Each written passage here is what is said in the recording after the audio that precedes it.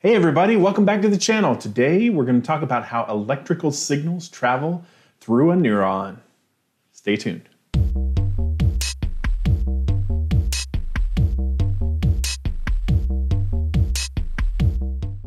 It may sound strange to think that an electrical signal travels through each of your brain cells. And that's because we don't have wires or plug ourselves in. But in fact, this was demonstrated by Luigi Galvani way back in 1791 by applying a little bit of electricity to some severed frog legs, that there is, in fact, a little spike of electricity that controls our nerve cells. So this little spike of activity is called an action potential. And that's when a little spike of electrical charge happens inside the cell. Now, it's not as complicated as it seems. In order to understand an action potential, you really only need to understand three things. The first you need to understand is diffusion. And that's the idea that molecules tend to flow from areas of high concentration to lower concentration. The second thing you need to understand is that there are things called ions, which are just atoms or molecules with charges. Charged ions have an electrical charge. So some of them are positively charged, some of them are negatively charged. So ions like sodium, calcium, potassium tend to be positively charged, and we see those a lot in the functioning of the nervous system. And chloride is negatively charged. So sodium chloride, table salt, has a positively charged sodium and a negatively charged chloride. They stick together, they make salt. Now, the other thing you need to know is, just like you might expect, ions that have opposite charges are attracted to each other, but ions that have the same kind of charge, either positive or negative, are repelled from each other. Now, this serves the purpose of, if you get too many of the same charge in one place, it creates a pressure that makes them kind of push against each other. Finally, the last piece of information you need to know is that there are things called ion channels. And ion channels are just little holes that allow one type of ion through. The other thing you need to know about ion channels is that ion channels can be triggered to open under certain conditions. For example, a small change in the total electrical charge surrounding the channel. So a little bit of increase in electrical charge maybe can make that channel either open or close. Okay, in order to visualize this, let's go down to Neuron Street. I hear there are a lot of really cool clubs on Neuron Street, and of course the best club on Neuron Street is the first club you get to on the street, called Club Neuron. Outside the club, you've got a whole bunch of sodium, and it's positively charged, waiting for those doors to open. Inside, you've got some potassium dancing around. But look at the charges. Which side is more positive? You can get a rough count inside and outside to be able to tell which way is more positively charged. So if you look, we've got a lot of sodium outside the cell that's all positively charged. And inside, we've got a whole bunch of potassiums dancing around, and they are also positively charged, but there's more sodium outside than there is potassium inside. So the outside is more positive.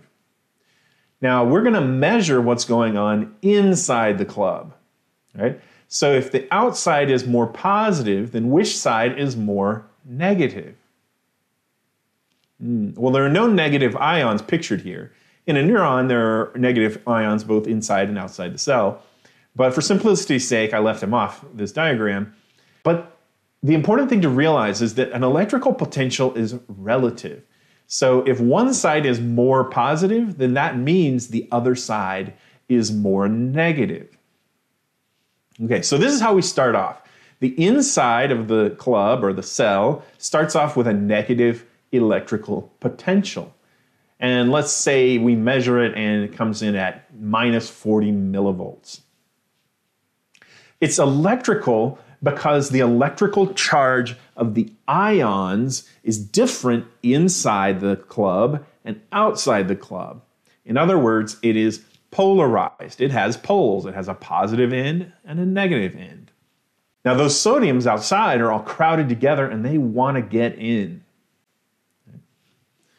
Okay, so now a bouncer named sodium channel is hanging out at the door, and when he gets the signal, he opens up the rope and sodium ions start pushing through. The signal is a small change in the potential from the other parts of the cell. In other words, it is a voltage-gated ion channel. So once that sodium starts flooding in, what happens to the charge inside the cell?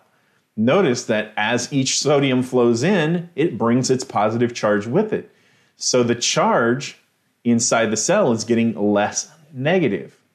Right? So it's going up.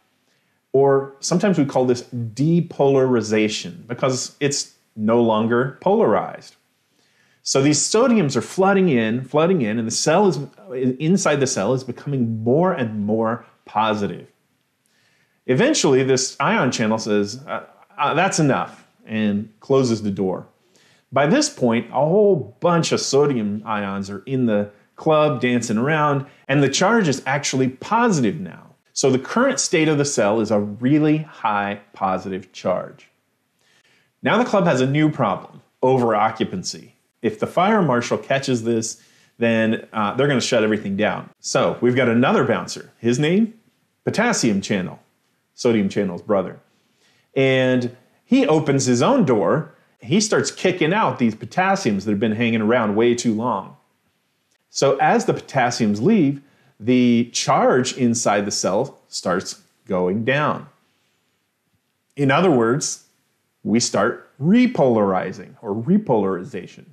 The problem is he's a little bit slow to close the door, and he winds up kicking out a few too many potassiums. So the charge inside the cell winds up even more negative than it was when they started. There's fewer positive ions inside than there were at the beginning. And this is when the neuron is a state called hyperpolarization. This is a hyperpolarized neuron. It's more negative than it normally would be. And so then that potassium channel closes, and that keeps everybody in place. Finally, the problem is you've got all this sodium on the inside of the club and all the potassium's outside. So you have to return everything back to normal somehow. So in order to do that, we have something called a sodium-potassium pump. Its job is exactly what it sounds like. It's a pump. Its job is to swap a sodium and a few potassiums and reset everything back to normal. Now, this is the most energy-intensive part of this whole process. During this period, the cell can't fire again right away. And so we are in what we call a refractory period. You can picture the whole string of clubs down the street. After one club goes through this process, that triggers the next club and the next club and so on. Well, the same thing happens with a neuron. When there's a whole bunch of these sodium and potassium channels all down the axon of the neuron, and as one of them fires, that triggers the channels on the next neuron down to open. And so this whole thing, just like dominoes falling, propagates down the neuron. Now this whole thing happens very quickly. It varies, but each neuron fires between, good estimate is between 1 and 200 times per second. This process is an all or none process. It either fires or it doesn't fire. There's no halfway point in firing. It happens in one direction. It only goes in a single direction down the axon, at least in the vertebrate nervous system. It's possible to speed this process by attaching what's called the myelin sheath to the axon, which is specialized cells that sort of wrap themselves like insulation on a wire around the axon. And what this does is it creates places called nodes of Ranvier between those cells that the action potentials fire at, and they don't have to fire in the places that are covered by the cell. So in general, it gets faster. Finally, what happens at the end of the cell? Well, when it gets to the end, or the axon terminal bouton, that triggers the release of neurotransmitters. which eventually cross a synapse and bind to receptors on the next cell, which starts the process all over again in that cell. So that's how an electrical signal can propagate through the nervous system. I hope this video has been helpful. Please like and subscribe, and I'll have more videos about the neuroscience and biology of behavior coming up soon. See you next time.